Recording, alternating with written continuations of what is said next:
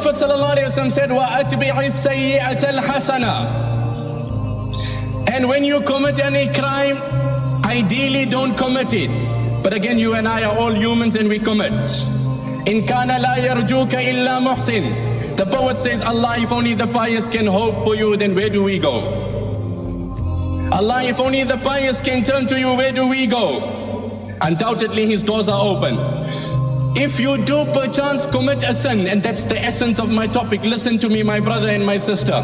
Give me your undivided attention. May Allah reward Sheikh Hussein for inviting me all the way from South Africa. I'm here for 2 days only in your country. I hope my short stay can leave me motivated and you motivated, and it can become the means of our salvation on the day of Qiyamah. Whenever you do commit any wrong, then at least follow it up with a good deed that will erase the ill effect of your sin. Now, in theory, we all know what is wrong. I don't have to tell you, you don't have to tell me. You know the things that are forbidden. إِنَّ اللَّهَ فَرَضَ فَرَائِضَ فَلَا تُضَيِّعُوهَا وَحَدَّ حُدُودًا فَلَا تَعْتَدُوهَا وَسَكَتَ عَنْ عَشْيَاءَ رَحْمَةً لَكُمْ غَيْرَ نِسْيَانٍ فَلَا تَبْحَثُوا عَنْهَا. Allah has ordained limits, and Allah has made certain things obligatory and certain things forbidden. But for whatever reason, we succumb to that wrong and we commit it. So you know Saturday night you shouldn't be messing around with that girl, but for whatever reason you did it. You shouldn't be gambling, but you gamble. You shouldn't be involved in interest, but you have. My message is to you not to provoke you or advocate to you to commit the sin. But my message to you is that if you have committed the wrong, my brother, there is still hope. There is still hope. There was a sister here from North America, from Canada. I hope she is here, and if she's not here, may Allah take my message to her. She had sent me an email, and I praise her and I compliment her. And it brought tears to my eyes. She said, Sheikh, I had led a life unmindful of Allah and oblivious of Allah. And I have tattoos on my body. And now I have regretted and I want direction in my life. My question is, will my Allah accept my prayers like this or not? My sister, yes, Allah will accept your prayers. Ya sahib al-dhanbi la taqnatinna, fa inna al-ilaha ra'ufun ra'uf. Oh sinner, don't despair, you are dealing with a kind Allah. Oh sinner, I don't want any man or any sister to walk out despondent. I want every brother to walk out of here with hope that there is a future for him. What does Allah say? وَالَّذِينَ إِذَا فَعَلُوا فَاحِشَةً أَوْ ظَلَمُوا أَنفُسَهُمْ ذَكَرُوا اللَّهَ فَاسْتَغْفَرُوا لِذُنُوبِهِمْ وَمَنْ يَغْفِرُ الذُّنُوبَ إِلَّا اللَّهُ وَلَمْ يُصِرُّوا عَلَى مَا فَعَلُوا وَهُمْ يَعْلَمُونَ. Those who, when they commit a wrong, they reflect. It hurts them, it haunts them, it bothers them. And they turn to Allah and seek for forgiveness. And who is there besides Allah that can forgive? Two things I'll mention about this ayah. When this verse was revealed, the devil cried. That he said, as long as the believers have this concession, I have no hope. And Abdullah ibn Mas'ud radiallahu anhu said, هذه الآية خير لأهل الذنوب من الدنيا وما فيها. There is nothing that can give more solace to the sinner than this verse. There's nothing that can give more comfort to the perpetrator than this verse. Whatever your crime is, be you an adulterer or an adulteress, be you a thief or a thug, be you whatever, as long as you repent sincerely to Allah, this verse say Allah's doors are open for you.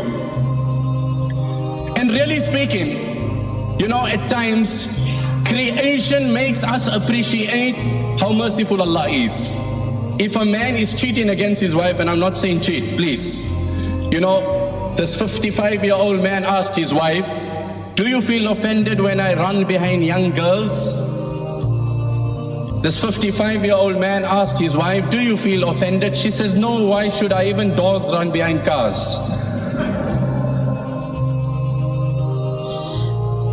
Why should I feel offended? Even dogs run behind cars. That is why they say this father asked his son, oh my son, what type of wife you want? He said, Chand ki tarah, like a moon. So he says, oh my son, what do you mean by the moon? He said, jo raat ko aaye aur din ko chali jaye.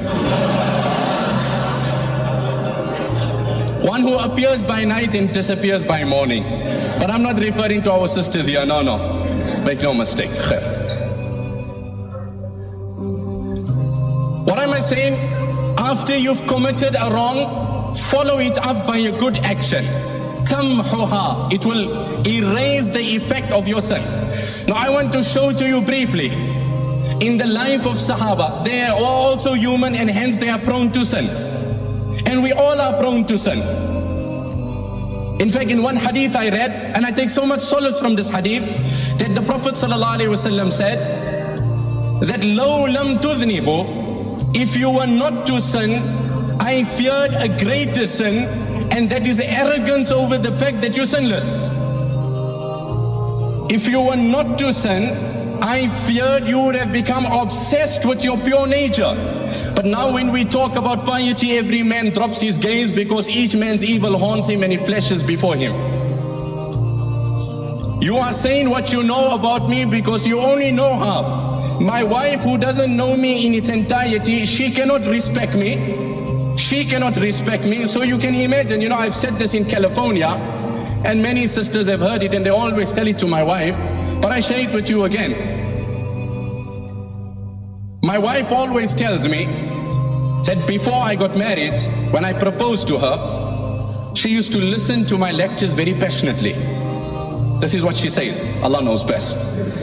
Anyway, she says daily by night she used to listen, sleep with it, get up.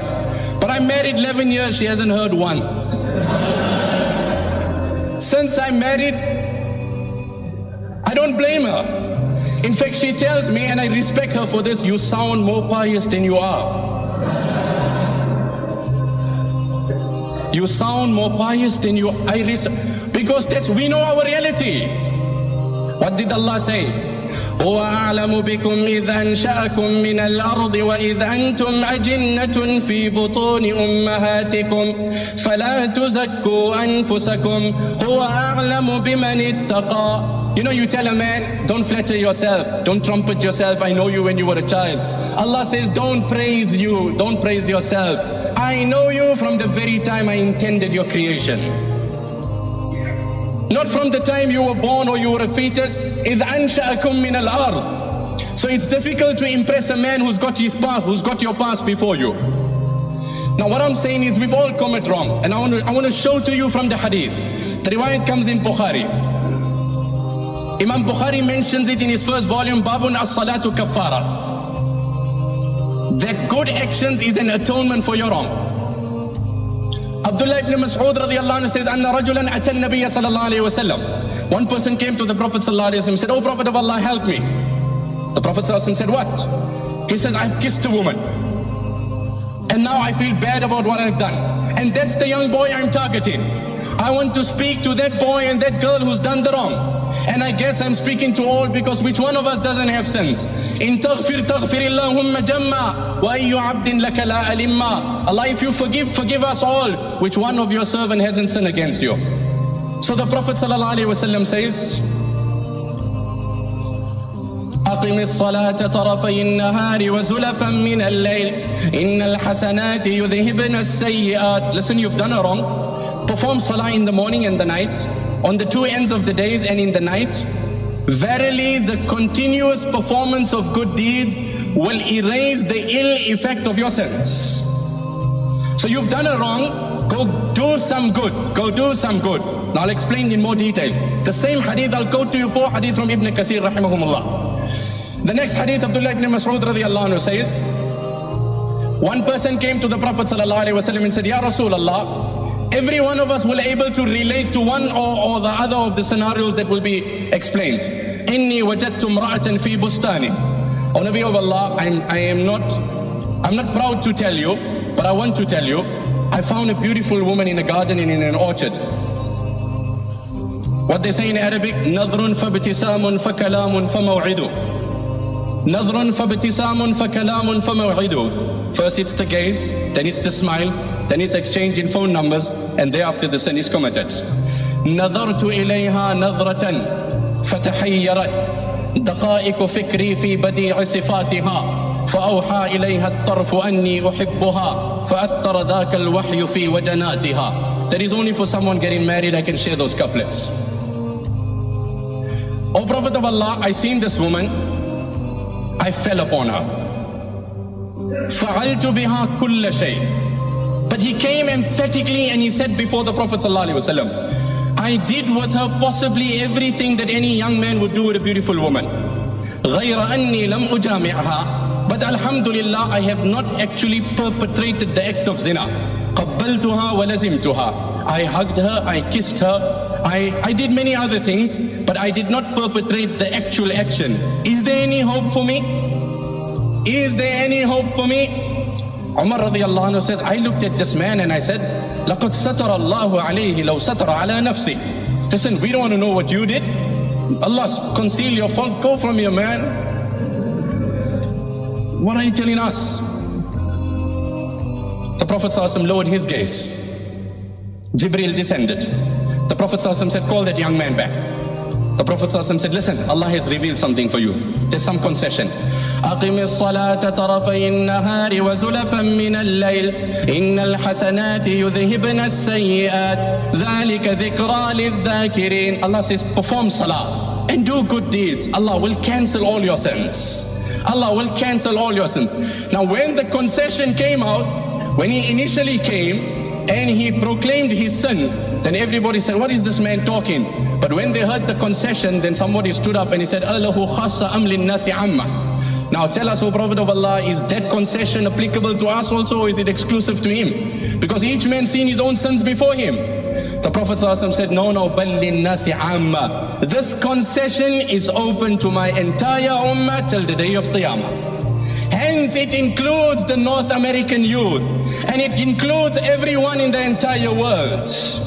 You've done a wrong, the world is not over. But be honest in your regret.